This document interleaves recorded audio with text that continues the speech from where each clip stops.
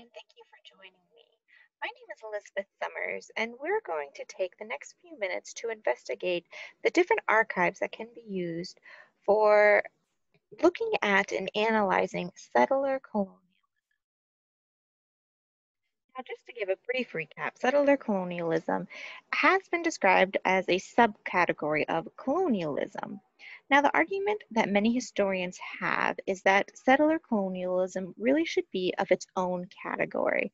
And kind of the founding father of this is Lorenzo Veracini, and he describes settler colonialism, and the biggest difference between colonialism is that of the end result.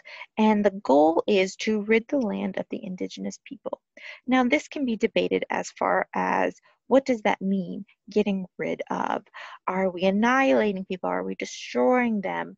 And the conversation does turn to genocide. However, there are similarities for, for certain, but the key is what if we were looking at it through the eyes of assimilation? And that's going to be our path that we're going to be looking at this evening.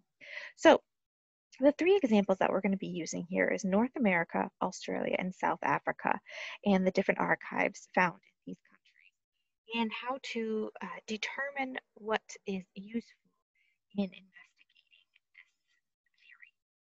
So the three archives that I have chosen to research are the Carlisle Indian School Digital Resource, the National Archives of Australia, and the National Archives and Record Services of South Africa. To begin with, we're sticking here to the United States. And the United States, one of the key schools that was in use by the North American government was the Carlisle Indian Industrial School. Now, to give a little background, in 1819, the U.S. Congress determined that the Native Americans needed their assistance, and it was for the purpose of providing against the further decline and final extinction of the Indian tribes. Now, if we're focusing on settler colonialism, we can argue, wait a minute, we're not looking at the extinction. But in fact, we are. This was the Congress's way of stating that, well, we're not really exterminating them, but when you look at the next part of this, we really are, because what we're doing is we're introducing them to the habits and arts of what we deem as civilized. And so essentially, we are eradicating, we are annihilating this culture. And thus, this is the tool that they used. So the Carlisle Indian Industrial School was in operation from 1878 to 1918. And when we are looking at this digital archive, we see so much information, as this school was one of the leading schools designed to civilize the Native Americans by taking their children and teaching them skills designed to assimilate them into the American culture. And the American government went through extreme lengths to have documentation of these different schools. And this resource that we're looking at is an independent resource, digital archive. There are other archives that we'll discuss here in a moment to further investigate the American Indian boarding schools. But for the purpose of this argument, we're simply looking at this one. And within this digital archive, there are images, newspaper articles, student records, and regular government documents, lists and ledgers, describing daily activities, describing the children that come in, where they come in from.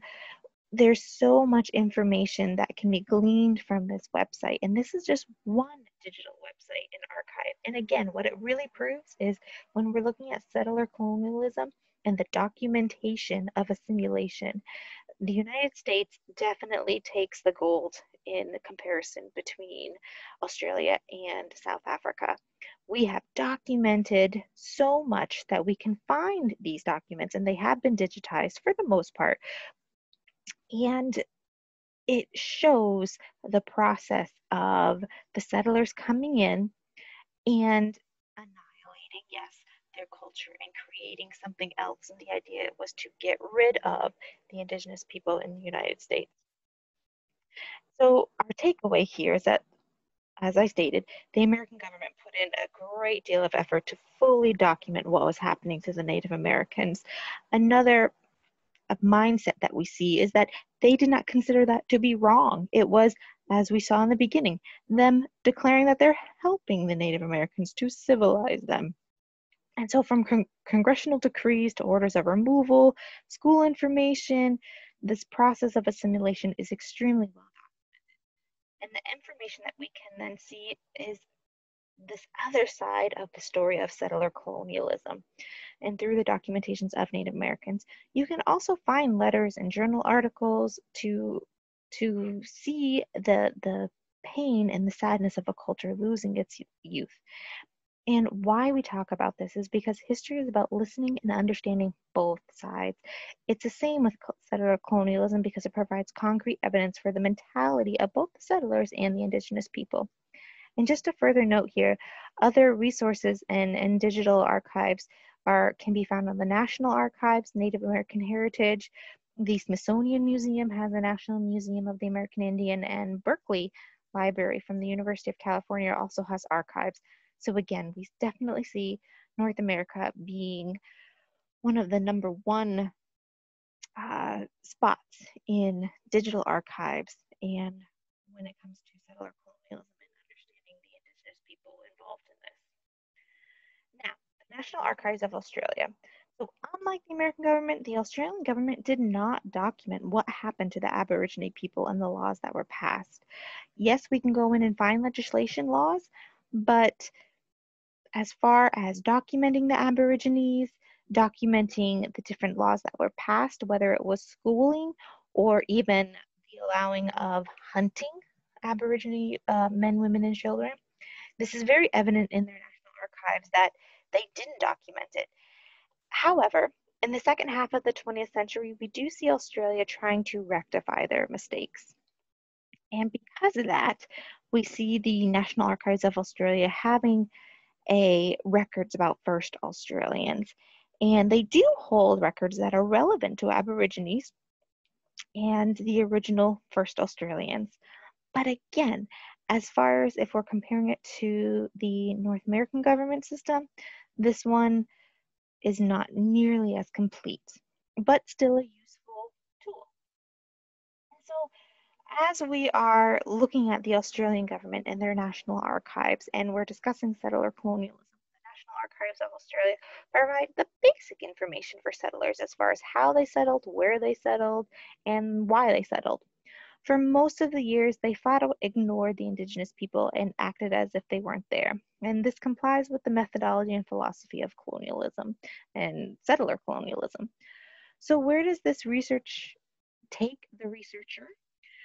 For one, it actually takes them to physically going to Australia and traveling to Australia. This is definitely an opportunity to go and create, investigate. There are digital files for sure, and we found digital files on the National Archives, but it's not enough to fully see and understand how settler colonialism affected the Aborigine people and to properly outline. It is definitely a good start, but to create a well-rounded understanding, a trip to Australia may be needed for better understanding.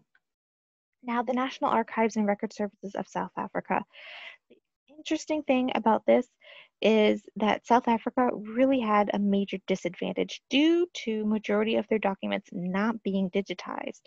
And the reasoning for this is when we look at South Africa, majority of their works are from 1990 and above. So we don't see the history of the Native people in South Africa, which does make sense because the legislation is fairly new.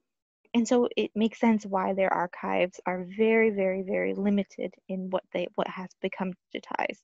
And when we look at the legislation framework, we see, again, you can see the highlighted numbers here. Most of this is from 1990 and above. And so for settler colonialism, this information does not help show how settlers obtain their goal of riddance to the indigenous people. Yet, they do highlight one important part of their archives. And the hidden gem so to speak, of South Africa is oral history.